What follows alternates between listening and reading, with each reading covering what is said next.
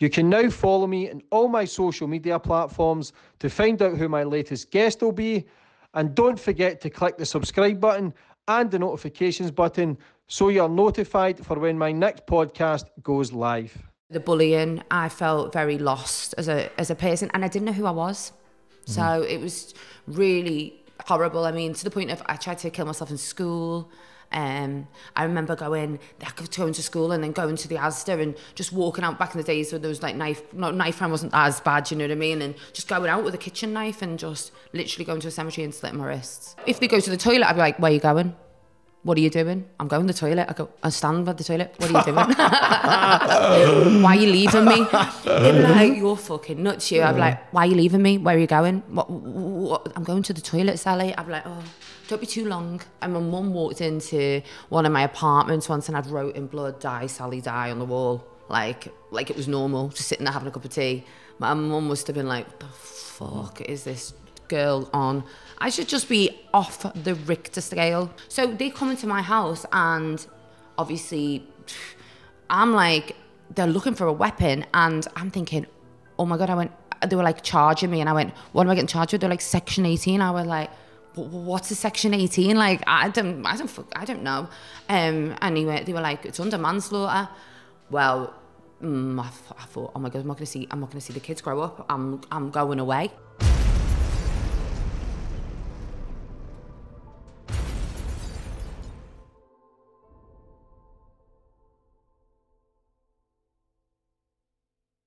Boom, we're on. And today's guest, we've got DJ Sallie Axl. How are you? I'm good, thank you. Been a bit nervous coming on here. And so you should be. You've released a book, Crazy Bitch. Yep. I think that's probably a true representative of you. Bit of a nutcase. Well, I think people think I am. I think I've got two layers to me. I think obviously I'm a no shit, take no shit kind of person. And also I've got like a sensitive and more side. But I think when it comes down to it, I'm crazy bitch. It's quite authentic. So you've got your book, Big Brother. The most recent one, obviously, when you stabbed your ex-boyfriend. Partying, stabbed him. I wasn't partying. I was just in the house on my own. I was really manically depressed at the time. But and it went viral. Yeah. Your kids there, you lost custody of your kids, but we'll go through all that. Okay. Let's get a better understanding of you. Okay. Go right back to the start, where you grew up and how it all began. Well, I was born in Chester, and my mum and dad were married, and then they were in quite a volatile relationship. My mum just decided to like get up and leave him, so we moved to Newcastle, where my grandma and grandpa were. We were always moving when I was a kid. I went to like 6, 7 primary schools, 4 high schools. So I was like quite not a person who was used to sticking around. And it was good until I was a teenager. I mean, my past was really, really nice. I remember my mum being nice when we were kids and we were doing loads of nice things. But I think when I went to high school was when I went downhill in my life. It was just horrific. Why? Bullying. I got really badly bullying by girls, horrifically. Like I remember going out into the park and the dinner time, and them all jumping on me that much that I had to pretend to have an epileptic fit to make them think I was going to die, to stop battering me, because it was grow up fast kind of thing. And because I didn't have the same accent as everyone, because everyone had either a Birkenhead accent or quite Scouse-ish, you know, Scousers will say that it's not a Scouse, but they had a very strong accent. I speak quite well spoken back then. So I think I was a bit pinpointed. Yeah. What was, how long were you getting bullied for? So I was bullied all the way through year 7. I was really, really skinny then because I stopped eating and I was very, very slight. 8 and 9, I went to another school, got my nose broken, had to get it reset. The girls all had lighters in their hands. It was over just jealousy a lot of the time as well. And in year 9, 10, I fought back, and I started trying to not be a bully myself. I just tried to not take any crap as much, but it was bad still. Try to defend yourself? Yeah, for the first time I had a mouth more. I used to take things out on back at home. So all of the bullying in school, I would be like quite quiet and reserved in school. And then I'd go home and be like aggressive to my family. Didn't want to be here. Was suicidal for most of my teenage life, childhood. I mean, to the point I was sectioned twice. And I wasn't just sectioned in like a normal hospital, it was like an adult mental hospital, because back in the 2000s, the way they are now with child mental health, and you can just, you can say, oh, this child's depressed, this child's this. That wasn't heard of when I was young, when I was in school. I was just known as being naughty.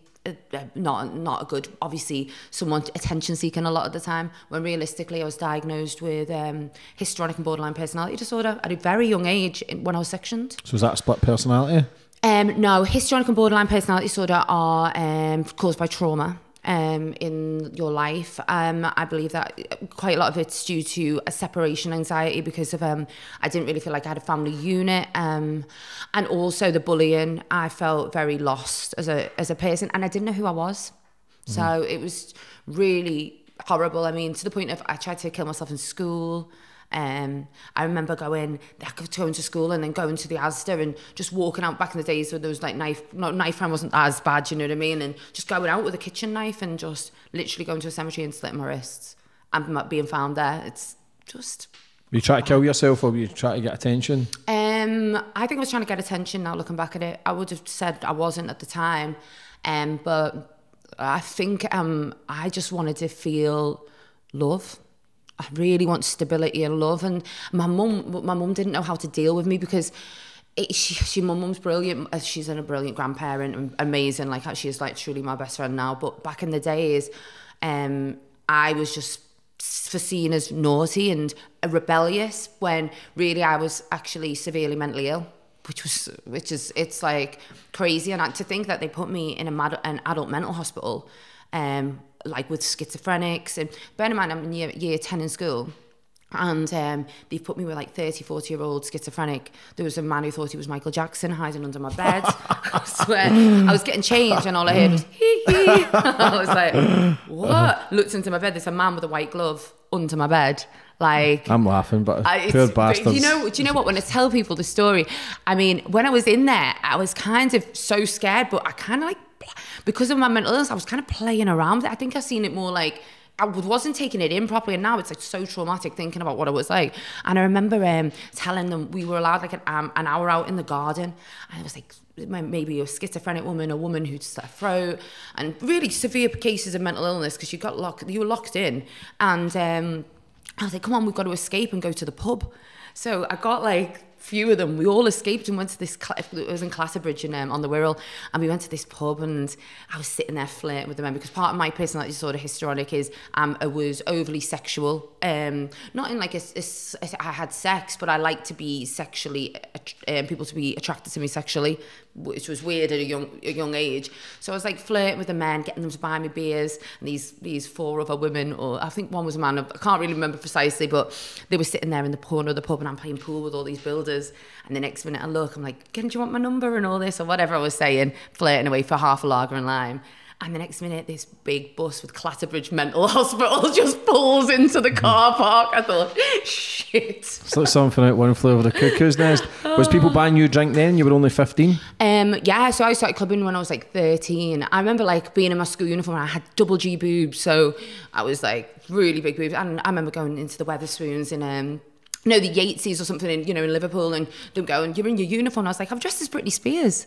They were like, I was like, it's fancy dress, but it wasn't. It was my actual uniform. Mm-hmm. And I think I got taken advantage of a lot by men and peers and stuff, because I was very easily led by males. Not that I was sleeping with them, but I was in very scary predicaments. Like I'd be in cars and on chases and with a lot of drugs and drinking at very young ages, in houses of like crack houses and stuff like that, hanging around thinking I was cool, but I wasn't cool. I wasn't cool at all. I was very, now looking back, it's like very taken advantage of, to be honest. Of course, man, you were only 14, 15. Yeah. What, were you sexually active at that age? I lost my virginity when I was year 9, but it was just so how old was you then? So I was 14, just turned 14. Still young though. Very young. I would never let my daughter ever even leave my house at that age. But I was with the same lad for a few years anyway, and we lost our virginities together and stuff like that. And it was to But same age? No, he was older. But it was to Robson and Jerome. Oh my love. Oh my love. Charming. Lovely. But I was then my mum couldn't cope with me, so she put me in a hostel, like this hospital called Pembroke Courts. It's like on the Wirral. And I was in there with like, it's a halfway house for like people out of prison, but I was only in year 11 in school.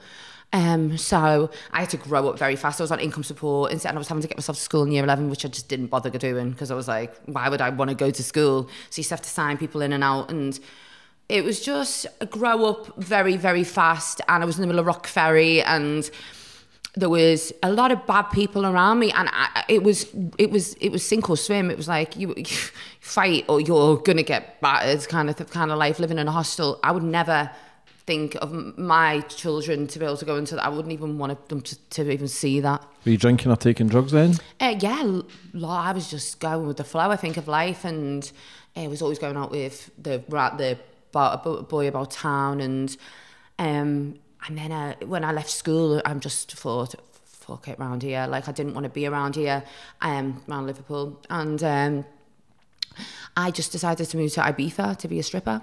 So I was like... How long were you in the loony bin for? How can you be in the loony bin at 14, 15? Because... and the adult one?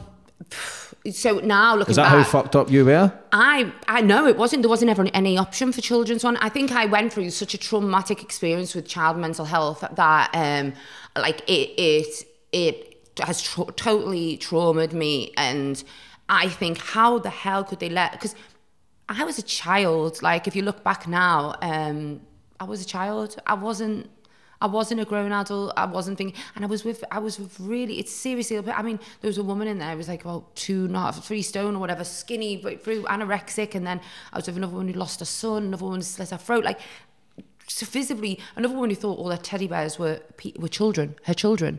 But I was just this girl who was suicidal, didn't fit in, and I just always had an urge that I wanted to not be here, all the way through my adolescence. Were you suicidal in there?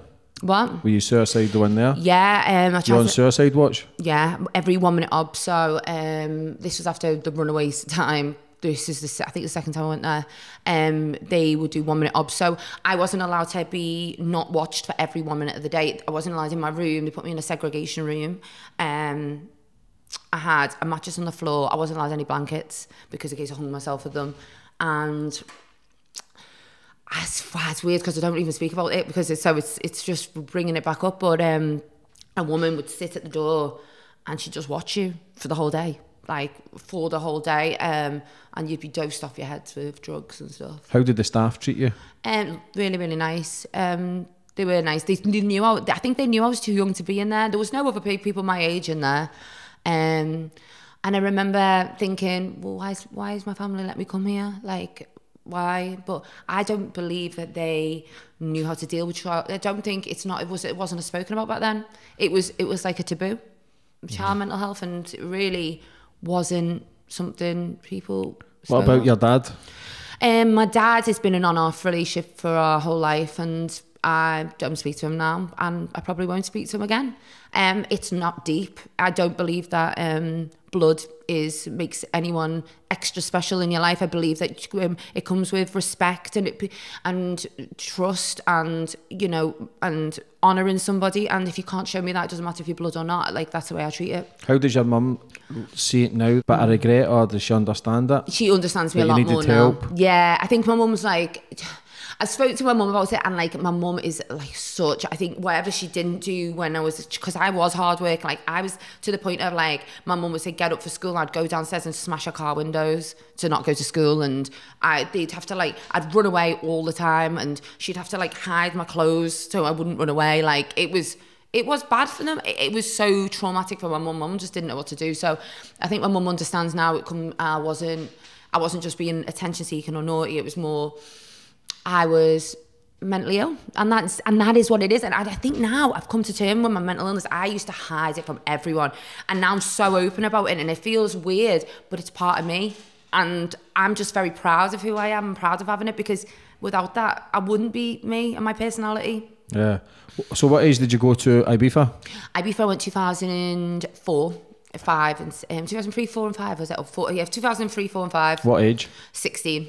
So very young as well, fucking off. I fucked off, yeah. Stripper, Naked. very young age, Naked. everything. Naked. And how was that experience? At the time, I thought I was the G. I thought, yes, I'm making so much money here. Like, no, my friends are working. My friends are still living at home and being probably nurtured and getting their bills paid and all that. And I'm like living with 22-year-old people and stripping on a night time and got like hundreds and hundreds of pounds. And I was money orientated. Like, I was like, and I was really quite clever in school and stuff, but there was no way I was going down an educational approach. I wanted to make money. I didn't want to be in that place. I wanted to be as successful as I could be. How was it then? Did they know your age, 16? They found out and I got sacked on the second year. Yeah, and they were fuming. It was in Gorm's garage. Actually, I won't say them because they were already closed down, I think, then. But and the man, when he found out, was a bit disgusted, to be honest. When you're 16, you think you're a fucking woman. You think I'm the woman. I can do this. And bearing in mind, I wasn't just a normal 16-year-old who was getting her ass wiped. I was paying my own bills. I was paying my own life. Like, anything I had was bought by me. Like, do you know what I mean? And you're partying heavy then at 16? Yes, very heavy. Wow, Ibiza was a bit of a blur. Like, probably I was badly, dead. I was just always partying, always off my head. Did you feel free there, that you were away, like you were kind of escaping from the reality of I got bullied a bit in Ibiza actually on the first year again. A group of girls did the same thing again. And my actual long-term best friend now, she's called Nina, she actually said, no, you're moving in with us. And she's Scottish actually. And she's from Falkirk. So yeah. I wouldn't say they were the best though. Yeah, she used to drink book fast. That's it. Book fast and make it into ice lollies. And but she just took me under her wing. To this day, she still takes me under her wing, to be honest.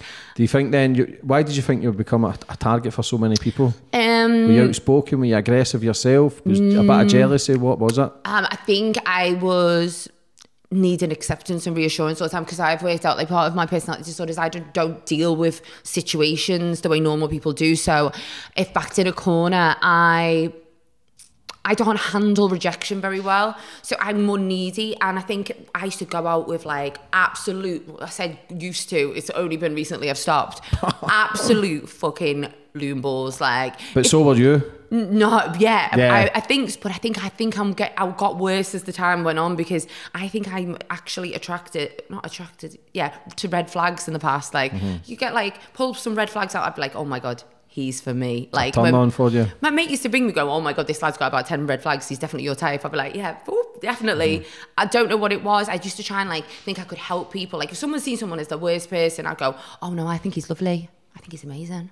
Like, I don't know why, but and then I'd be like completely controlled. And because I like being codependent, so I like to have someone constantly with me at all times. So this is what I've been having therapy for, actually, that I shouldn't feel like this. This is why I'm on my own at the moment, because it's no good. I get like, if they go to the toilet, I'd be like, where are you going? What are you doing? I'm going to the toilet. I go, I stand by the toilet. What are you doing? Why are you leaving me? They'd be like, you're fucking nuts, you. I'd be like, why are you leaving me? Where are you going? What? I'm going to the toilet, Sallie. I'd be like, oh, don't be too long. So major abandonment issues? Yeah, major. Like, I probably had about 1 million red flags too. Like, fucking. So together we were just like, whoa. So every relationship's basically been explosive? Yes. I'm trying to think of any. The ones that I don't remember probably weren't. The ones that didn't mean anything probably weren't explosive. But I think the major, I've only ever loved one person, my ex, who obviously that incident happened with. He literally, that was game over. Like, no one else mattered. When I met him, it was like, whoa, like, that was it. How long were you in Ibiza for? I was in Ibiza for 3 seasons. So I came home in the winter. Why? Well, my grandma died in the second season, I think it was, and I had a bit of a traumatic experience over there with, like, just, it was all getting a bit crazy over there. So a lot of people were on crack over there as well, like, to be honest, and it wasn't just like cocaine and ecstasy or stuff like that. The people who were there all the time, who were living over there, it was getting really, really heavy. It was like a different kind of group. Everyone was going into Ivy for town, waiting for like different kind of drugs to come in. And then come and take them on the villas, and someone's stuff got robbed, and there was only a few people who knew. It was just getting dodgier and dodgier. And I remember ringing my mum thinking, if I'm going to die, like, I'll have to write the name of who it is underneath my bed. And I'm thinking, I'm 17 years old, I shouldn't be dealing with this shit. So, yeah. Were you suicidal in Ibiza? What was it like after I come down and shit? Still young, not really as bad. I don't remember it coming down because I think I was just off my head every day. Were you taking medication or anything over there? No, I've been on and off of medication's been a bit of my downfall. So they started me on sertraline, I think it's propranolol or sertraline, I can't remember which one it was, at a very young age, like in my adolescence, teenagers. And I didn't take it. You have to take it every single day, otherwise it makes you more suicidal. And I remember taking like some days, then I try and kill myself on like 20, 30 tablets. And then I think my mum walked into one of my apartments once and I'd wrote in blood, "Die, Sally, die" on the wall. Like it was normal, just sitting there having a cup of tea. My mum must have been like, "What the fuck is this girl on? I should just be off the Richter scale." But that's perfect, like, because everybody's fucking off the chart over there, so you don't fit in. People might have thought you were normal. Do you know what? I made some good friends there, and then I just went. It was like, it was just a fucking crazy. How did other people treat you in Ibiza? So when I met the Scottish girl, Nina, everyone was sad. No one would mess with her. Everybody scared of her? Yeah, no one would mess with her. What did you do when you come back? When I came back, I'm trying to think. I was working in Newcastle as a stripper, and then what did I do? Oh, I just decided to go. What did I do? Oh yeah, before that. Oh yeah, so I'm just trying to think now. I was a stripper, and then I decided I didn't want to be with men anymore, so I started going out with a girl for like a year and a half called Anna, and moved to Gran Canaria to be a singer. In the Casino Royale show. Can you sing?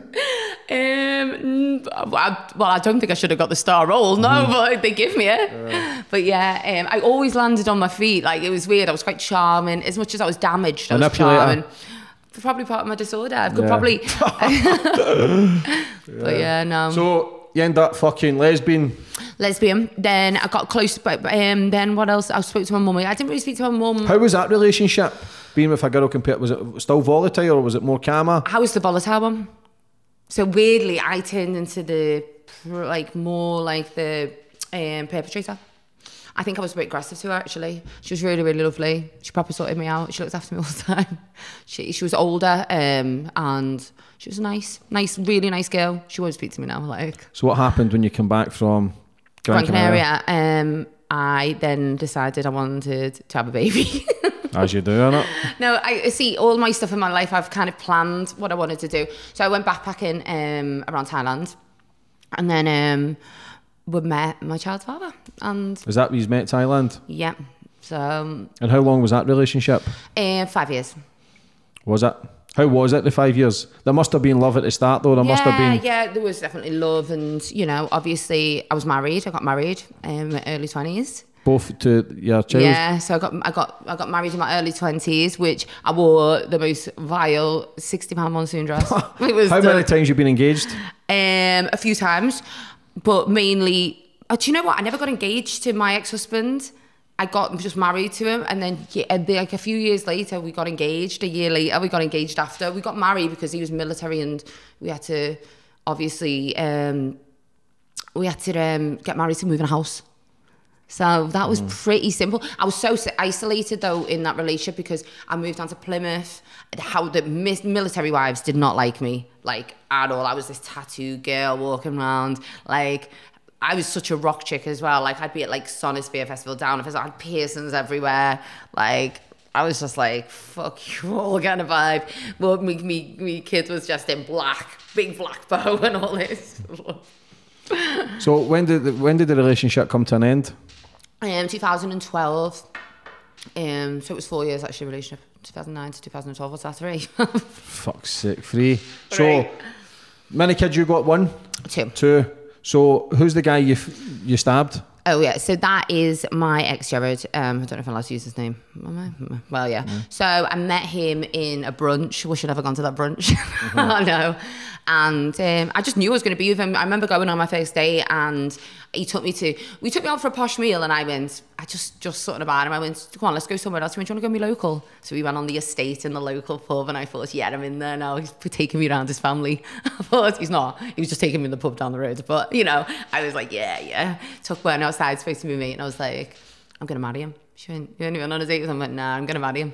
She was like, I said, just no, I'm going to marry him. He's the one for me. And then I remember we were like wrecked, and he wrote on me like SW loves GW and with biro, and I thought, I'm not washing that off. I'm going to get that tattooed on me tomorrow. So I left it off. So I went in the shower, didn't put my foot in. I was like this, and then did you get it tattooed? Yeah, I got to go straight to the tattoo shop. Oh, how old were you? So I was 27. Then. So you're quite older then? Yeah, and do you know what? I think for the first time I'd felt home. Secure. I felt for the first time in my life in love, and really in love. Like didn't matter what he kind of did. I was kind of like in awe. Yeah, and I think that's the reason that it's so painful, because it feels like somebody who treated my heart with such just not kindness, and it was bad. Yeah, but again, it worked both ways as well. There'd been a time like you saying you love him, you want to get married straight away, get tattoos. So there's a part of you really loved that man, and obviously things always go wrong or else they don't end. So it can be difficult. But how was it then when that video went viral, when you're trying to stab him with the scissors and blood everywhere? What's going through your mind then? So on the day, I remember I was sitting at home, and I just felt he was speaking to other girls, and he was moving on, and to be honest, I couldn't move on, because as much as we were together or whatever, he was always involved in my life. I felt like he was always watching, like he was always going, well, let me look at your phone and stuff like that. So I didn't really move on, and I found a message. He's messaged some girl, and I remember just being distraught, like absolutely. Because the one thing I thought with him is like, he wouldn't cheat on me, because he did love me. Like the lad, like didn't go out. He didn't even hang out with his mates for years. You know what I mean? We just didn't leave each other's side. And then I just felt so suicidal. I remember ringing him. I was like, I'm going to kill myself. And I'd said it a few times before.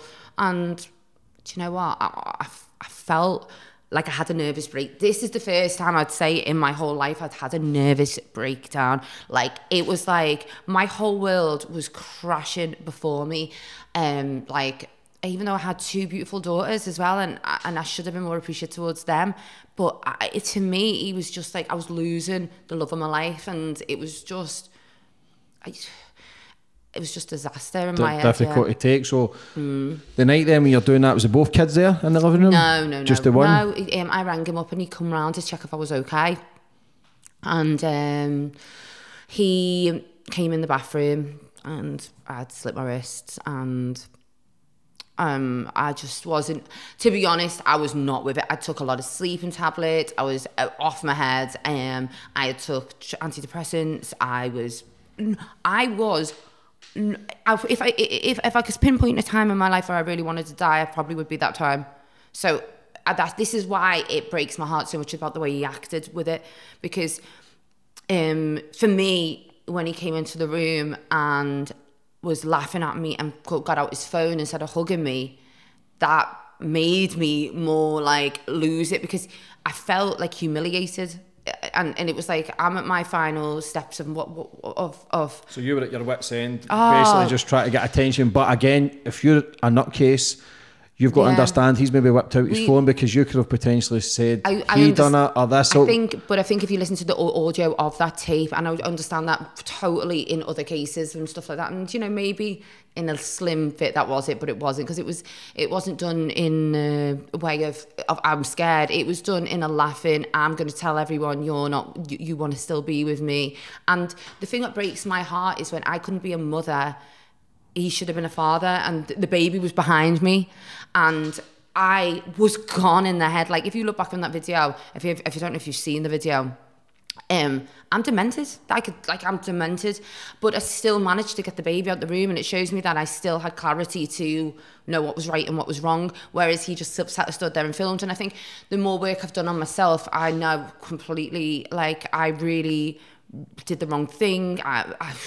I shouldn't have acted the way I did. Like, it's completely disgusting, especially when I'm a mother, and I should have dealt with things differently. But I also believe that in the place that I can't be a parent, I would hope that the other parent who is of sane mind could have. Yeah, but you know what? Fair play for admitting that, babe. So how does that affect you then when your daughter grows up and sees that video? How does that fuck with your mind? Oh, so it's only recently that I've started thinking about what's going to be, and because my older daughter's going into high school, and I'm like, shit.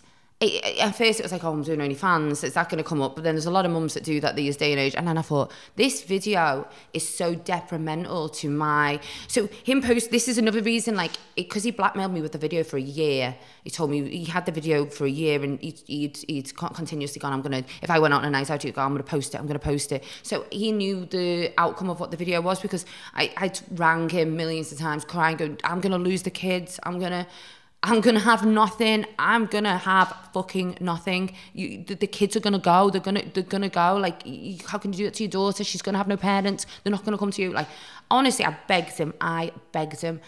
And now I'm angry a little bit sometimes, because I think, wow, our reactions have determined my child's whole adult life, school life, because it's gonna be seen in schools. It's going to be a reflection of us as a family, and it's going to be a hard pill to swallow for my younger daughter, especially to watch herself in a film, in a clip, and it breaks my heart. Like, it literally, it makes me want to make sure that this video is used, and this is another reason I did the book, for a good example, to show people that toxic relationships on both parts are really, really bad for kids to see, and they can be detrimental for years and years to come, because I know it's going to cause, I'm always going to be there, but it might cause psychological problems for what they have to deal with. Did you feel as if you're walking on eggshells then? It's like somebody's in a relationship with a girl, they've maybe done a sex tape, obviously it's revenge porn, but you had that hanging over your head that it was still in a bit of control of you. Yeah, well, the day he did it... He must regret that, releasing that, surely. I don't know, he's never said sorry yet. I would hope he does. I think he would regret it for what he's done to the baby, I would hope. But the day he did it, I begged him not to put it up, and he took my phone and he put it on my Instagram, which is the worst thing, because I had so many followers on. It got reposted like 10 million times, 5 million times. I can't remember how many, whatever the story says anyway, if it goes from my head. But it was the fact that the police were rang so many times, and when the police came to the house, like, I'm not an aggressive person, so I've never been in fights or anything like that. Now I'm getting done for a Section 18. Like, attempt murder, serious assault, what's that? It's under manslaughter, and I'm like, wounding with intent. So they come into my house, and obviously I'm like, they're looking for a weapon, and I'm thinking, oh my God, they were like charging me, and I went, what am I getting charged with? They're like, Section 18. I was like, what's a Section 18? Like, I don't know. Anyway, they were like, it's under manslaughter. Well, I thought, oh my God, I'm not gonna see the kids grow up. I'm going away. I thought, oh my God. So I went to the police station, and they were going to me, this stupid solicitor who was, just there for the duty one, was going, plead guilty. And I thought, I don't know about this pleading guilty, because I've been always taught to say no comment, whatever, say no comment. Never, ever, ever say you've got any sort of evidence. You went, nah, you're bang to rights, there's a video there, you need to say no, you need to say you're guilty, and then we can bring it down to a what's the one underneath, like, I don't know, battery or whatever it was. And I thought, okay, I'll do that. So I got in the room, and I thought, nah, something inside of me said say no comment, and I just kept going, no comment, no comment. And thank the gods I did, because obviously it went... as soon as you open your mouth, you're fucked. And plus the video evidence is there. You might have not even needed time to go to court. I could have made myself go away. Yeah. So I'm so grateful that... What a shit lawyer. Who was his name? Don't use him, no one. Fucking idiot. Don't be using the duty solicitor in Mary, St Mary's. So what were you looking at then if you pleaded to it? Because of the domestic violence that had been in before, I reckon a jury or whatever, they would have put it down, because there was a history of domestic abuse. And I was tormented for this relationship. So I think, not that I'd gone to the police, this was another reason that it looked bad on me, like within my court cases, because I've never rang up and reported Jared to the police. I don't know if that's his name, but so it was just hospital records and stuff like that. So if I'd done what that stupid man said to do, I reckon I at least got 3 years. And I would have been devastated, because for me, like, losing your children is the worst thing you can ever go through. It's like you're mourning. What I can describe it is, it's not like the dead, it's like mourning or something. It's like I've got no purpose in life. So like I'll get up every day and like I get so many trolls now saying you're a shit mum, you're this, you're shit. Like, honest to God, like that site that I don't want to even mention, like the amount of stuff they say about me as a mother, they don't know the half of it. I fight a battle every single day, and I want nothing more in my life. I would never even go out with someone now. I am only concentrating on my children and my family being back together, and that is it. That is just all. try to rebuild. Listen, you're here to people get a better understanding of your past as well. You've had a fucked up past, you've been through a lot of shit, but you've still got to take full responsibility of your actions as well, and what you did that night. You have to, and do you know what? It's not just responsibility for what I've done as a person. For me, it's the impact that I've got on my family. Like my mum's had to leave her job, you know what I mean, now, and my kids are going to have to go through school, and do you know what? This day and age in school, it's just hard. It's fucking hard, and I feel like I have not give them the best start because of that, and it breaks me out. How was it then when did you find out you were losing your kids? Straight away. Well, you knew, Was that it? Yeah, it's going to happen, and I wanted to do this. Is another reason I wanted to do this, because I would hope that maybe they would watch this in the future, and because I do believe that there's an explanation needs to happen, and I believe that and I hope other people see this, that people make mistakes. We aren't perfect. And do you know what? Call me whatever you want to call me, but I literally made mistakes, and I am trying to work to make them better and rectify them. And I was literally broken to anything you can even imagine. And I still now get up every day, try and build to make my life better for them, and try and be stable. And I think that's the main thing within mental illness, to try and keep stable mind, keep into your fitness, keep into your healthy foods, try and keep organised, because messiness can create more messy minds. So what are you doing? What's your daily routine like now? So I'm doing a 5 a.m. club, which is absolutely amazing. It's just organised you, because what the kind of the thought into it is that you are using your mind more while people are asleep, so there's no distraction. So for the first 4 hours of the day, till everyone really wakes up, for the majority of people, you've already done all your stuff that you need to do. So my life is a lot about organisation, so a lot of lists, a lot of keeping focused, because if I get in any way distracted, men distract me, so I'm staying away from them, definitely. And a lot of, I like keeping fit, it's so important. And I don't eat meat, so I haven't eaten meat for 5 years now. Feel the benefits from it? Yeah, and my younger daughter doesn't eat meat at all, and never has, and she's so healthy. And like, she's a lot healthier than what my older daughter was. So what was the steps then for losing your kids, that video going viral? What's the steps then to building your family together again? I'm on the right road. I can't go into a lot of detail because I don't want to jeopardise anything. But I'm on the right steps. I'm working well. I've done everything. I've done a lot of therapy, cognitive therapy. I've done domestic violence counselling. I'm now doing a guest appearance on the DV course for the UK, talking about my book. Because it is a traumatic experience, and it is It is. The book is about gaslighting. It's about narcissistic behavior traits. It's about red flags. It's about, and I'm the queen of finding them red flags. Listen, I could find them under a rock. Like, honestly, like I can find them in a bar. Like I could stand by someone, and the majority of the people who would talk to me would be fully red flagged. Yeah. I just attract them. How did the idea of the book come about? Were you scared of doing it? No, I wanted to do the book because I was getting so.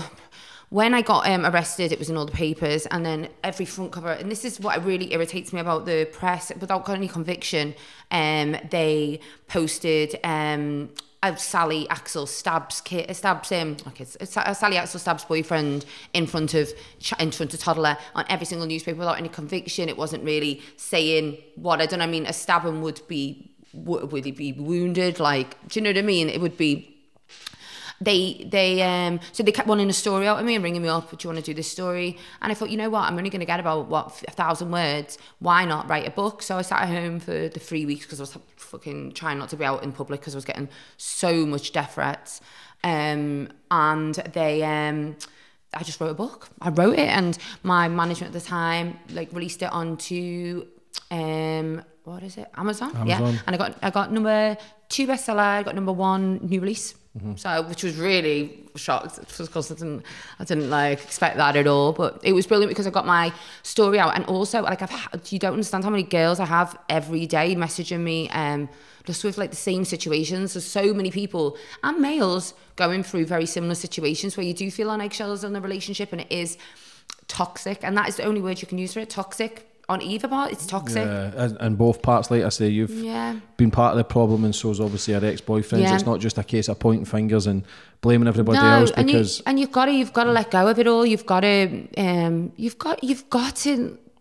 forgive and forgiveness and say sorry. What's your relationship like with your ex now? Non-existent. He's met someone else, I hear, and it's non-existent. I wish him all the best. I hope he finds peace, and I hope he can have a healthy relationship in the future, because that's the main thing, because we have got a child together. Yeah, fair play. That's the only reason you can move on. Yeah. So going through all that then, we're getting the trolls. How did that affect you? How long did that last? Is it still going on today? Trolls. Oh. Does that push you to the brink of suicide again, or does it make you stronger now? I have every day's a battle with this. There's a site, and obviously I think most people know about this site, and it's absolutely vile and disgusting, and it's every single day. I mean, these people are to the point that they're taking photos of me when I'm out in a supermarket, and they're posting, look what she's doing. I'm getting stalked by these people. I'm not even lying.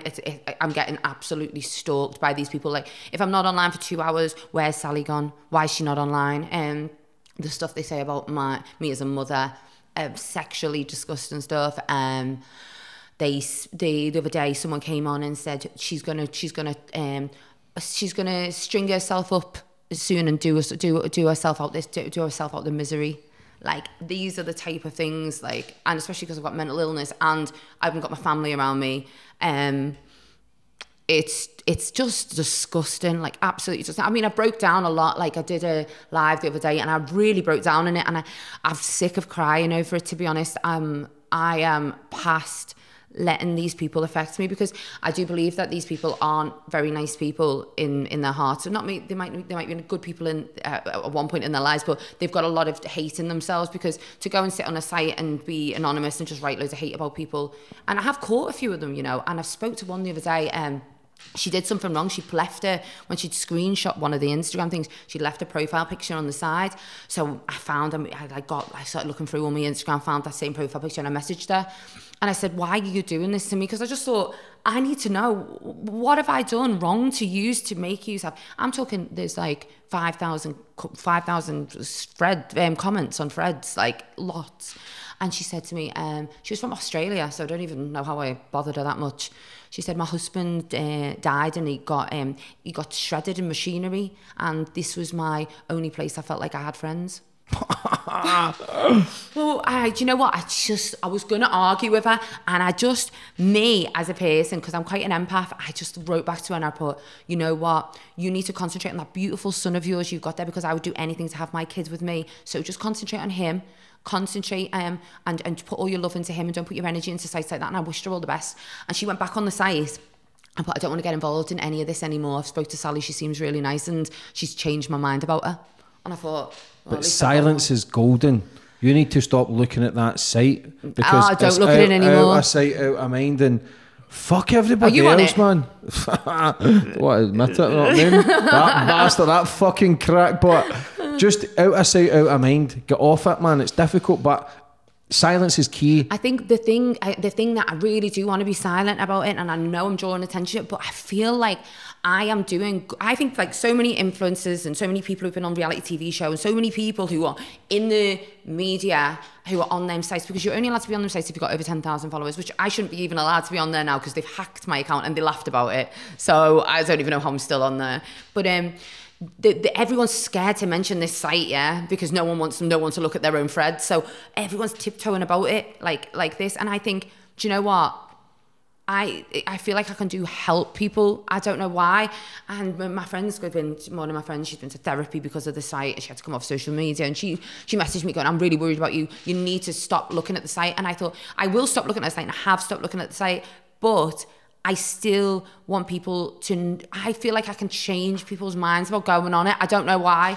I think it's just so, you're fighting a lost cause, man, because those people will be mentally disturbed. That's what I'm saying. So So fuck them, man. So I'm doing a podcast at the minute with girls, and I'm doing it with all these OnlyFans girls on tomorrow, and then I want to do it with a mental health worker, like a woman mental health worker, and I want to analyse this. Is this a mental condition, being a troll? Because I think in of course it is. It's got to be, but it's going to be a name mental. You know, like I've got histrionic and borderline personality disorder. There's going to be like troll disorder or something. There's got to be a disorder because it's unhealthy. But they have no life. They have no fun in their life. They have no positivity.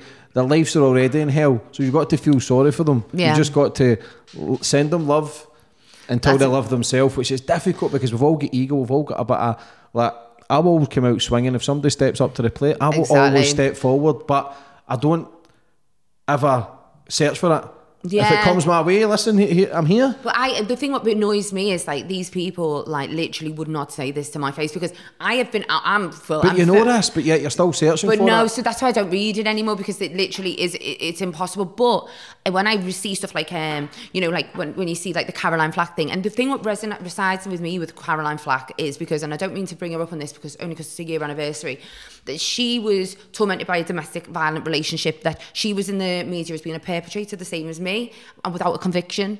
And the amount of trolls that in the media that can just direct people into even trolling. If you got a conviction or not, because the video was there, so you were fucked no matter what. I was fucked. Do you know what I mean? So you had to just put your hands up to it and say, do you know what, I've done wrong, I fucked it. What's the script now with your kids? Have you custody yet? Are you still working on it? Yeah, it's just a work in progress. I have a family. I'll be back together very soon, but I can't really go into it. But you seem in a good place. Do you know what? Like I think even better than like the last month or the month before. I feel like I'm glowing again because I know what my direction. Because I think I've always been like, oh my god, what am I going to do? What's going to happen? And I think I know where I'm going now. And I think for the first time in my life, I feel like I am happy with who I am being on my own. I think I've always needed a relationship, and like I'm paying my own bills and paying my own card, paying my own life. Like I don't need anyone, and it feels fucking amazing. Like, do you know what I mean? I just feel great. But just stay in that path then. Yeah, stay true to you. Exactly. And I just feel like, you know, just need to keep focused and to try to not get off the party and no good. I think this lockdown has probably helped me a lot because it's lockdown and everyone, I know it's really bad for all business and stuff, but it stopped me with temptation of going out, because if I haven't got the kids there, I'm like, oh, I may as well go out. And I've moved totally out the area, totally away. So I've totally segregated myself and concentrated on country walks. I know it sounds like probably people like Sallie, yeah, really. But I've really, really gone back to basics within myself. I've done a lot of therapy. I think therapy is the main thing to do if you suffer a domestic violence, mental illness, anything talking about it is like the most important thing. How much therapy you done? A lot. A lot. See, I was supposed to stop my therapy with my woman a month ago, and I just said, please, can you just carry on? She's like, but you're finished. I went, no. And I just have her on call now. I ring her up, and to be honest, I put people on her when, you know, when girls message me about their relationships, I'll go ring her up, go, what can I do about this girl? Like, because she's so, and my one, Victoria, she's so amazing. And for the first time, I hated therapy because when I was asked to do, like, I had a psychological analysis like a few years ago, and it was horrible. It was like this man, he sat there, and I have problem with male authoritative figures. If I can't manipulate them or make them like say what I want, and they're really firm, it makes me feel uncomfortable, and I want to like rebel against them. So I think this was the first time I'd found a therapist that I really opened up to, and I felt like I was just chatting to my friend, but she was helping me. And she helped me deal with a lot of the situation with Jared and getting over it, because to be honest, I still obviously loved him till about a year ago. Like it wasn't just an instant I don't love him anymore, because you kind of, it's like the Stockholm syndrome. You love the person who's probably the worst person for you. You end up like needing that love, and was addicted to that toxic love. Which was crazy. It's fucked up that how energies attract, so it just shows you we're both battling whatever trauma demons, demons or trauma you have been battling back in the day. But as long as you can keep your side of the street clean, keep your side of the street clean now, because no matter how fucked up you are in life, no matter your mistakes, you've got to let go. And if other people are coming forward, if you're writing books, if you're now helping other people through abusive relationships or other stuff like that, then you've just got to kick on. You've got to try and concentrate on the positives. Yeah. Keep working on you, and we all make mistakes. Listen, I speak to fucking murderers and bank robbers and people, forgive them. Like, it's not the end of the world. Yes, what you done was wrong, but it's clear that you're fucked up in the head back then. Do you know what I mean? You're maybe drinking, taking drugs, all the shit that you've been through when you're younger, abandonment issues, been in the loony bin. It's a lot for a young girl trying to kill yourself, looking for love through the wrong way. So it is difficult, but there's nothing you can do but just fucking move on. Try and concentrate on the day and move on for the future. Health is wealth. Like, I really believe, like, health, really watch what you're putting into your body, and, you know, food wise, that's the energy that you're going to be using throughout the day, and really, really trying to be as positive you can. Like, say if you like you drive, like I used to get like dead angry to drive, arguing with everyone all the time, snappy, and I would just get the worst day, then a worse day, then a worse day. I'd really try and, like, now not let things affect me or little things bother me. Pick your fights wisely. Don't try and fight with everyone. How many tattoos you got? Lots. I've got loads. And what's the script with in the papers when you got the heel implant kind of thing? Oh, that wasn't real. But we were doing, because I was working with a girl, and we were doing a documentary on false news and the way the media believe anything. And to be honest, there was no surgery that I was saying I had, and they still were writing about it. But then obviously the stabbing incident came after, so we never released it. But, you know, it started off when I went to LA, because I went to Botched. I went and filmed Botched with in LA, and they were like, oh, you want your heel implants? So it kind of Can people get heel implants? I think there's something in China or something, I don't know. I'm not really into it. So that wasn't real then? You got heel implants? No, I'm going to get surgery in a couple of weeks anyway as well. I'm getting my bum done again, but... To get what? Your ass done? Again, yeah. I'm going to get it bigger. So going forward for the future then... The future. Tell me, what's your plans? So my plan is to now do my podcast with the girls. Right, when's this out? Where can people watch it? So we're filming it tomorrow. It's going to be out at the end of the month. So that's going to be really cool. It's just going to be, I really just wanted to have a girls podcast with only girls on, and be like girl talk, like about the dirty secrets to like the worst dates to like the weirdest messages girls have had on OnlyFans, how to make the most money. I'm gonna do some about marketing, about how women can make money and how can they hustling.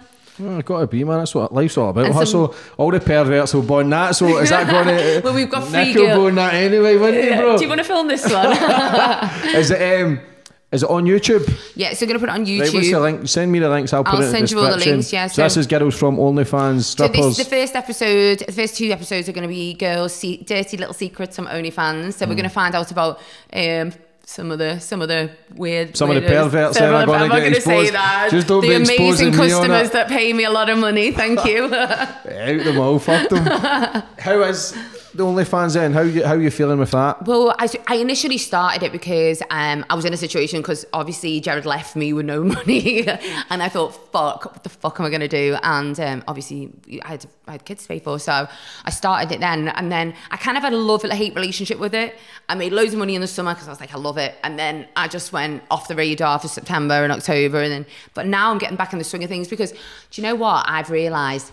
It is what it is. I am sick to death of thinking that women can't be sexualized, because it really isn't the case. Like, we shouldn't be scared to be sexual and think, oh, what will they think? So what? If you want to go sleep with whoever you want to go sleep with them. It doesn't matter. We can do whatever we want as women. I just think there's a bad prejudice on OnlyFans, and that's kind of why I wanted to do my little thing, sit down on the couch, because I just believe that women are sexual beings. So just go out and get your tits out everybody, if you want. But everybody has, you've just got to be careful.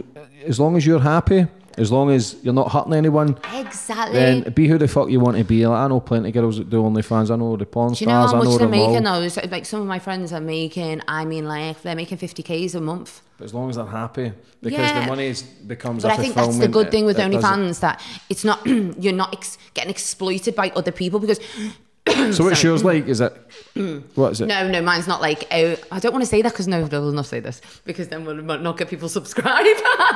No, mine's amazing. It's so dirty. So do people subscribe for the month and then? So they subscribe for the month. So some girls, you just, this is what I think about OnlyFans. This is why I enjoy this site, and because it is your own boss. You're not being exploited in any way, because if you want to post one day, you can post. If you don't, you don't. It's not like you're working for an agency and they're like, you've got to get naked now.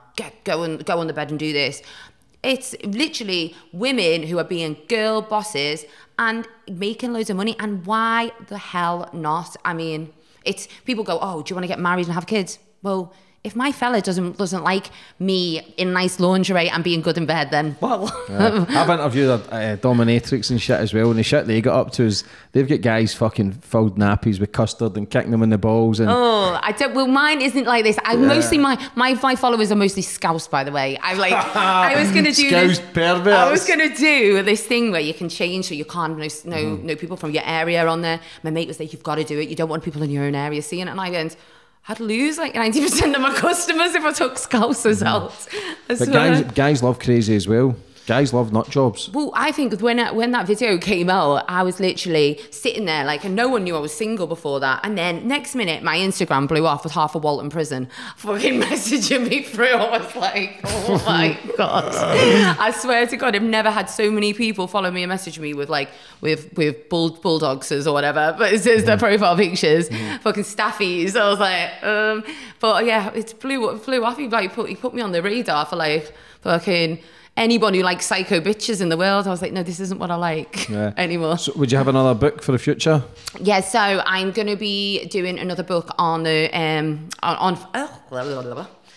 going to be doing another book on women empowerment, and it's going to be like a journal book, so you can kind of interact with it as well. So it's like a really, like a place that people can like start the foundations of their journey. So it's not just about my journey, it's about helping people with their journeys as well. What about looking back at your life so far? What do you think? I think it's a fucking mess. No, I'm joking. So would that, to be honest. It's a fucking car crash. But listen, at least you're here still smiling. That's all you can do is smile. Try and rebuild. The first objective would be get the family back, get stronger. That's the only objective at the moment. I mean, I am the most happiest when I'm a mum, and as much as people can say what they want to say, I was born to be a mother, and I cannot wait for me to just move to the next steps. I think I deserve it now. I've paid the price. And so see, when you got the psychologist and stuff, does that help you then getting your kids full custody again when you do the psychology stuff? Yeah, I mean, anything. Is that all reports? Yeah, I've just done a social media course for kids on social media. I'm doing a kids mental health course at the moment. I am doing every goddamn thing you could think of to get my family back together. There isn't a stone unturned. I'm probably the most annoying person in the world, because I'm like ringing every day, what's going on? What's happening? Because I'm ready now. I'm ready. I don't think I was ready as when that, I think everyone does the right thing at the time. And I believe I was in such a mental state. I remember thinking, oh my God, do I want to put these kids in a car and just drive us off a cliff? Because I didn't want them to take them that much. And I remember thinking, what the fuck am I thinking this for? Like, how can you even think this? I'm thinking I'm fucking losing the plot here. And now I know I wasn't ready. I wasn't mentally stable enough to be a mum back then. Yeah. Do you think that incident that night then potentially saved your kids' lives? I don't think it saved the kids' lives. I think the kids I don't think it saved the kids' lives in that retrospect. I think it saved a big disaster happening. But for you to understand that you were struggling, that you were having a nervous breakdown. I think I would have ended up dead. I think I 100% was in love with Jared so much. I think I would have ended up dead. I think I would have just ended up on top of myself. Honestly, I just wasn't all there. I think it took me this to regain, and now they come back. I'm like, oh, I don't have them feelings anymore because I see now how disastrous it was. But I think we were both just so in love with each other in a toxic way. It was just crazy. I did hear by one of my mutual friends that he said that it was the best thing that happened, that video coming out. And I personally think it was the best thing that came out, because I just think without that we wouldn't have split up, because as much as we were split up, we would have always gone back to forward, step with each other, not step with each other, step with each other. And I think it would have gone on for like till I was 40, 50 and proper washed up. Like, I would never have been able to meet another person. It was just been at the end. So I think in a way, it's given me a new lease of life, and it's made me like really work on who I am and be a better person. I mean, my daughter said to me the other day, she was like, I went, I would like to get married. I want to get married. My older daughter says, I want to get married. I thought I was going to get married next year. She went, don't bother, mum. I went, what do you mean? She went, I just like you as an independent woman. And I thought, they're seeing me as an independent woman, and that makes me happy. Like, I'm no longer like money dependent on a man. I'm no longer emotionally dependent on a man. I'm no longer lost. I'm really, I think even from being young, the first time I've really found myself. How do you think the day you get custody of your kids again, how do you think that'll make you feel?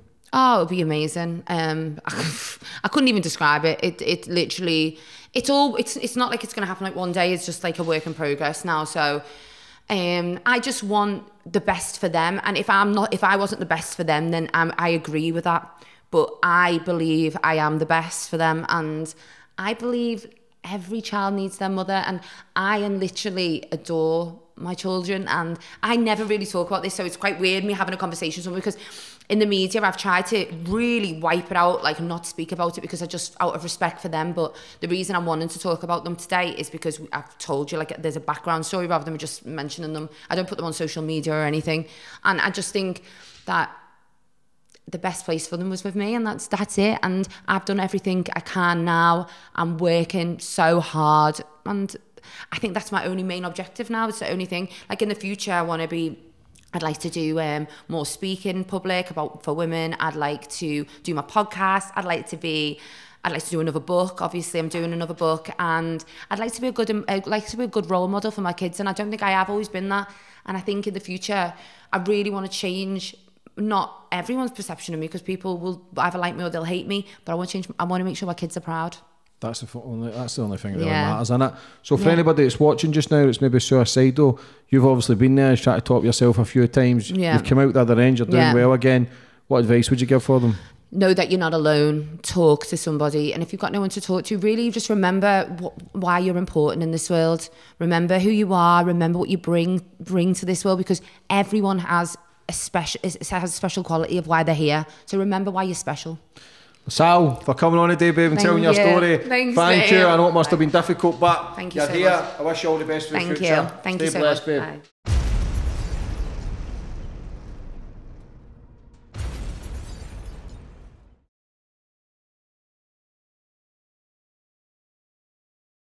Check out more of my podcasts on the right, and be sure to like, share, and comment your thoughts on this week's podcast. Thank you.